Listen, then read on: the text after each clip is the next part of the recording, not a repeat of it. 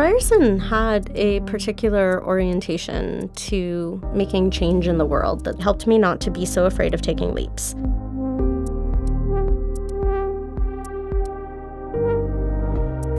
When you're a disabled young person, people rush in to help. They just assume that you can't do anything. And as a result, so many disabled young people don't ever have an opportunity to learn how to struggle. If we want disabled folks to be independent adults, we have to create spaces where it's safe for them to fail.